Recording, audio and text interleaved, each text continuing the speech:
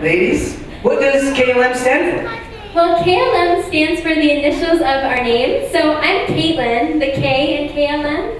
I'm Lauren, the L in KLM. And mine is Mackenzie, the M in KLM. And we're sisters. Where the sisters come from. Very good, very good.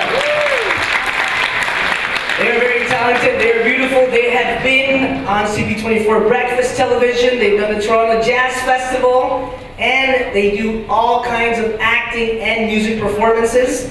So I just want to ask you, before you do an amazing performance, what is your favorite artist? Well, I have a lot of favorite artists, but if I had to choose two, I'd probably pick Taylor Swift or Elton John. Taylor Swift and Elton John, pretty good picks. What about you?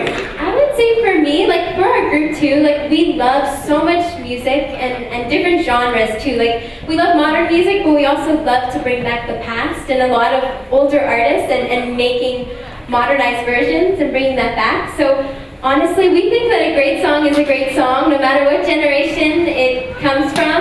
So I would say, I'm going to say the Bee Gees. Oh, the Bee Gees, that's amazing. Beautiful harmonies. We got pretty big fans here. They clapped really hard for that. I love it. Hey, what about you? Same thing. Totally agree over here. I would probably say Selena Gomez. Selena Gomez, pretty good pick as well.